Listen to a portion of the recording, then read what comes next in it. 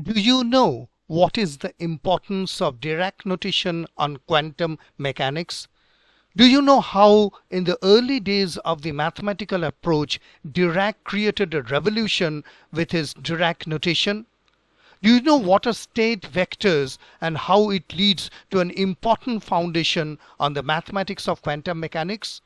Well, I'm going to answer all these questions in the lesson 11 of the mathematics of quantum mechanics, and you will be learning in depth about some of the most important factors of the ket and the bra and the notations and what are they all about in a much more deeper and an intricate manner.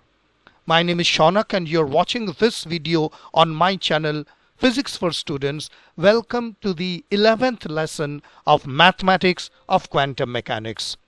So let us look what are the topics that we are covering today. So first we will take a quick recap because it is important for all of us to learn and understand what we have learned earlier. We are also going to look into something new which is called a mathematical approach of the quantum mechanics. We will look in depth into the Dirac notation. We will understand what is a state vector in QM and what are its implications. We also need to understand a little bit about the importance of complex conjugate and what are projection operators. So first let us look into a quick recap. Now, if you have been watching my earlier videos on the mathematics of quantum mechanics, we have learned why do we need complex numbers in quantum mechanics. We have also seen wave functions and complex conjugate. We have also seen how complex plane is important, Euler's number, and polar forms of complex numbers. These are already being dealt as the mathematical foundation of quantum mechanics. Further, we understood what is periodicity and exponentials, what is Hilbert space and linear algebra, what are vector space, vector operations, complex vector space, matrix addition, etc. Now, the question is that why I am telling you a quick recap. You see, there was a problem, and I admit that problem, that these four parts starting from Hilbert space a little bit into matrix addition and operation, these were specifically based on linear algebra.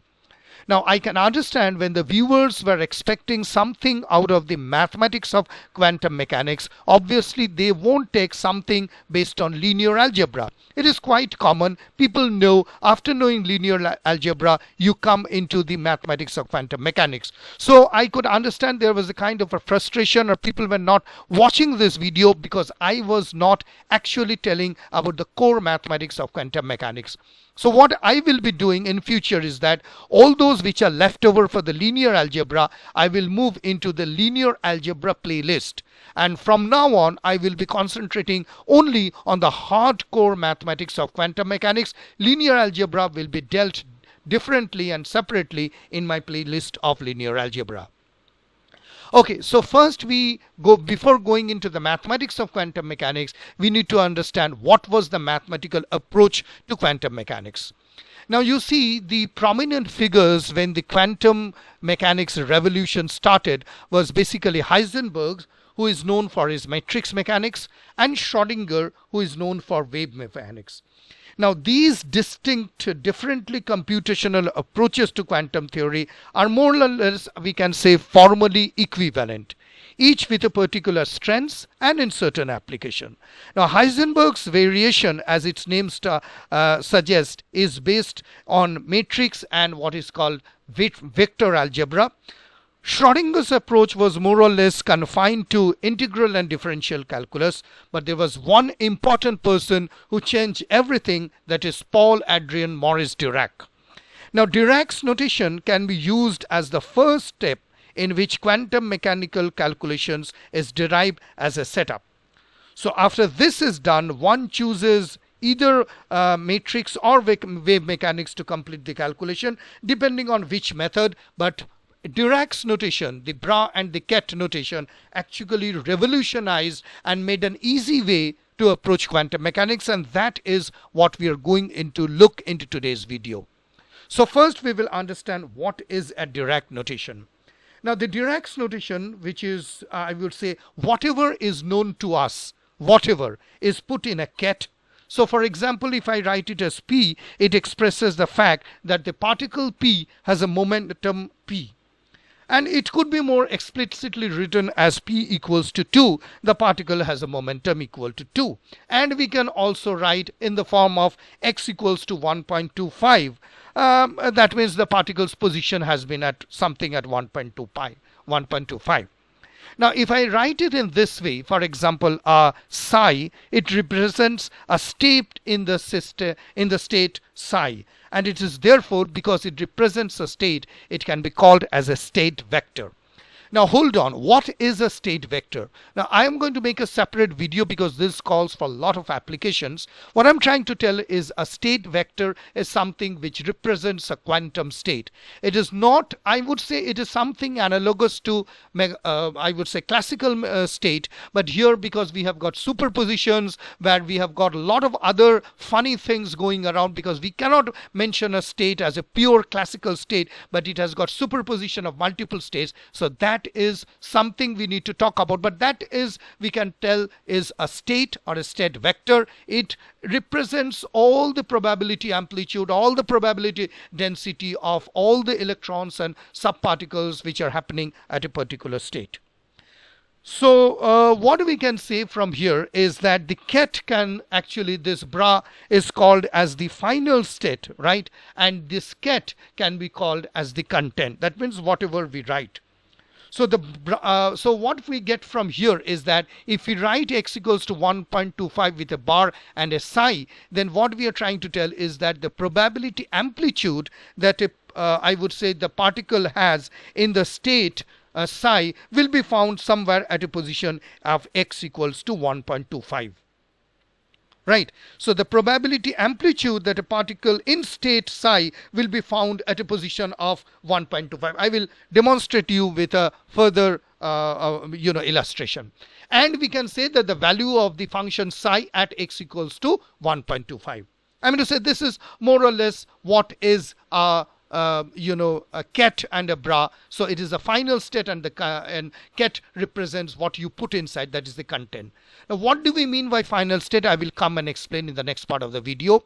So what we say is that if we write this one squared, that means it is the probability density that a particle in state psi will be found at x equals to 1.25. Probability density again means that it is a probability to find that particle at a particular location, not that it will be there, right? So I have dealt with probability density. You can go to my videos on quantum mechanics in my playlist Quantum Mechanics, and you can find more about probability density. But here is a graph, and this is a kind of a wave, something which is going on. We have got 3 points A, B, C, and if I take a fraction of a point dx, which is circled in here, we can say that the probability of finding the particle is more around the A region rather than B and C, and that is what the probability density speaks.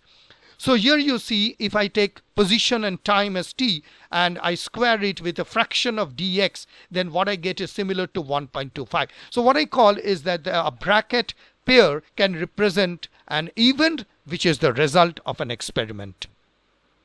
Okay, so we are talking about experiments. So what I'm trying to tell is that in case that we are performing a kind of an experiment, right? So this is a kind of a funny figure which tells about the experiment.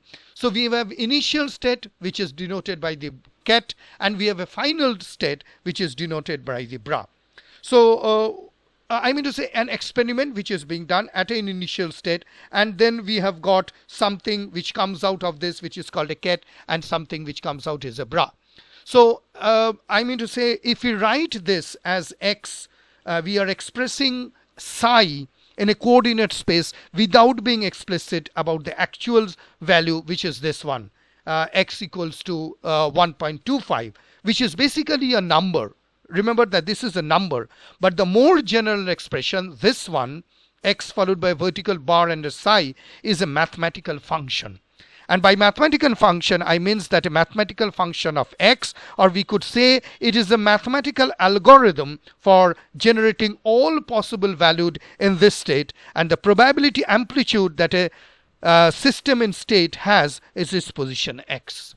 So here it is. So this is the probability amplitude that a system in state psi has, right? Okay, this is quite clear. Now the major point what we are discussing is that this can be represented in more than one language. I mean to say, we can express this into more than one language. So the most common language will be coordinate space, which is x, y, z or phi or theta, etc. But we shall see that the momentum space offers an equal important state of the function. So this is what is called a coordinate space. Now it is important to recognize that this one and this one are formally equivalent. Remember that this one, the position, and this one, the p, are formally equivalent and contain the same physical information about the state of the system, right? And we know that one of the tenets of quantum mechanics is that if we know this one, vertical bar psi with an angular bracket, we know everything that is to know about the system. And in particular, what happens is that we can calculate all the properties of the system and transform this value, if required, into appropriate language. So we can say from this that a bracket is a pair which can be thought as a vector projection. We have learned about vector projection in many other places in classical mechanics. So it casts as a shadow. Now what do I mean by that? Coming up in the next video in this part. So you see x psi, which you can consider as a vector, and it is going in this direction, and I'm mentioning phi to be a kind of a projection. So a bracket can be thought of a vector projection, the projection of the content of the ket on the content of the bra, or the shadow of the ket on the shadow of the bra, right? So it is the probability amplitude that a system in state psi will be subsequently found in system phi. So the system psi is casting a shadow on system phi, and we also call it as an overlap integral. Anyway, we are not taking overlap integral right now. So this one, I can say that state vector is a complex function a plus bi, which can be also expressed as this, right? And we can take as an example of I equal to square root of -1. And most important, given the relations of amplitude to probabilities, which requires that it should be a real number, that means this one followed by a star is the complex conjugate of a real number.